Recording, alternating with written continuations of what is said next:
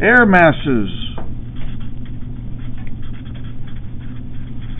are huge areas of air that have basically the same conditions, the same temperature, the same humidity, etc. They are considered either to be a cold air mass or a warm air mass. We don't have medium warm air masses, we don't have hot air masses, we just call them cold or warm. Warm air masses are less dense. In other words, they weigh less. Density is how compact things are. Weight is how much gravity pulls down. So if you have less dense air, each gallon is going to weigh less than the other kind. Okay, if it has less density, it weighs less, it's going to have less pressure on the ground, less weight pushing down.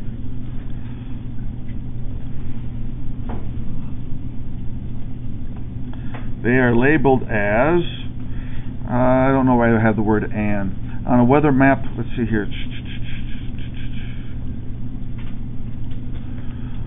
Let's see here, warm air. Oh, as an L. That's it, L.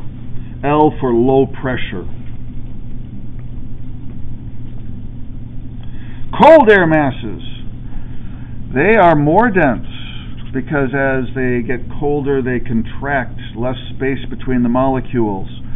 So every gallon weighs more. Since it weighs more, it exerts more pressure on the ground. So it's more pressure or high pressure, and those are labeled as an H for high pressure. Now you're always going to have a boundary between a warm air mass and a cold air mass, and these boundaries are called fronts. So you've heard of a cold front coming through or a warm front going to be approaching. That's how the new air is going to feel. When a cold air front comes, that means that we're currently in a warmer one and we're going to get hit by a cold one later on. Cold air front is when cold air moves in to replace warm air. The symbol is a blue line with triangles pointed in the direction of motion. So if I had a front here where this cold is up there and warm air is here and the cold air is moving in this direction, I would have triangles like this. The triangles are pointing in the direction of movement. And I think of those triangles as like icicles on a house roof line, to remind me that triangles are cold, icicles are cold. Okay, this reminds you of icicles. Oh my word, how do I spell icicles?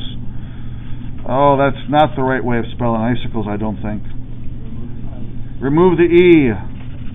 There we go. A warm front is when warm air moves to replace cold air. The symbol is a red line with half circles or semicircles pointed in the direction of motion. So if here's the boundary between, we have warm air here and cold air here, and the warm air is moving in, we'd have semicircles on this side.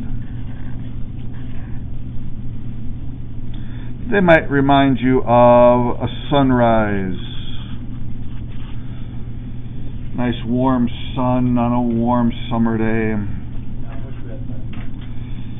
So in this case, okay, that doesn't remind me of a sunrise. But if I had the warm down here moving in this direction, and then I'd have the half circles, the semicircles on that side. Okay, now it looks like a sun rising up. So looking at the picture down here, we have the cold air moving, and there we have the triangles. Here we have the warm air moving up, and we have the semicircles, half circles.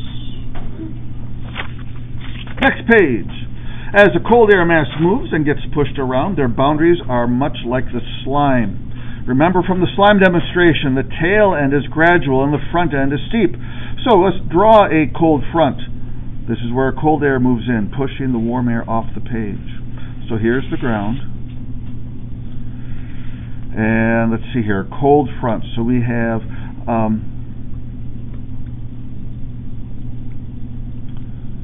cold air going this way, and warm air going that way. Warm air is just sitting there. So when the cold air moves like that, it's going to get shaped in that regards like this. There's going to be a relatively steep boundary, and here's a person. The warm air is going to get pushed up rather quickly. And so we get lots of clouds forming right there.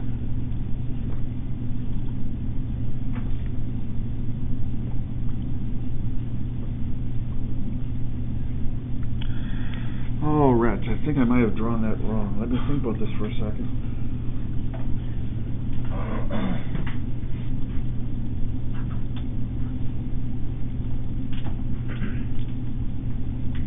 Nope, that's right. Okay, now, a warm front.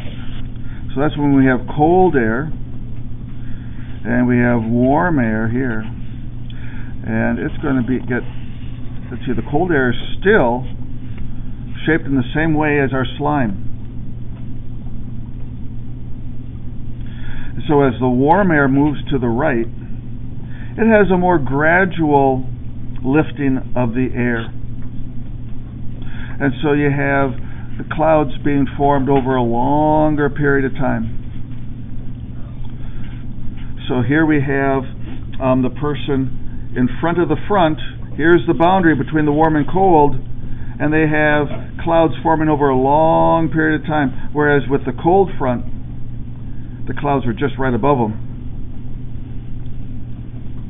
Notice in both cases the result is warm air rises.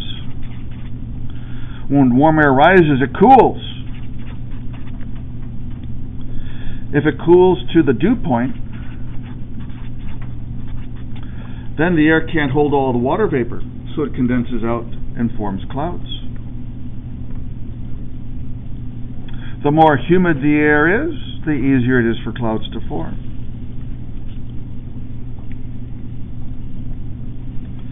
At the cold front, warm air rises rather quickly.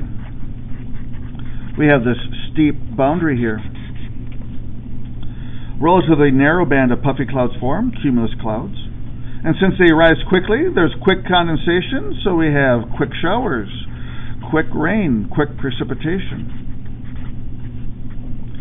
Precipitation. In line 8, draw several clouds above each other at the front.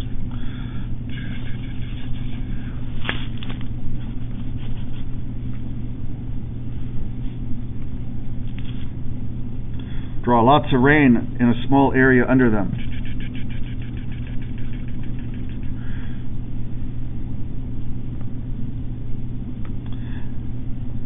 Let me pause there. Everybody up to speed?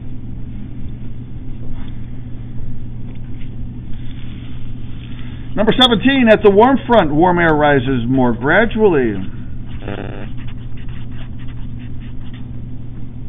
Remember, the slime was a model of cold air masses. They smear out in the back and they pile up in the front like a cold air mass.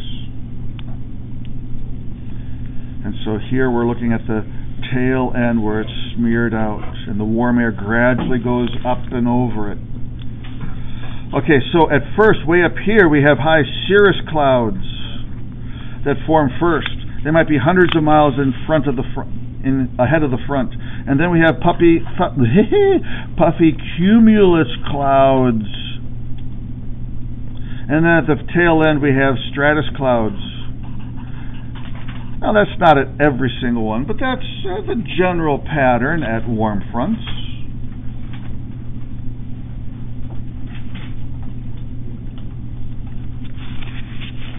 You can look up weather word of the week on YouTube for stationary and occluded fronts to see videos there. Okay.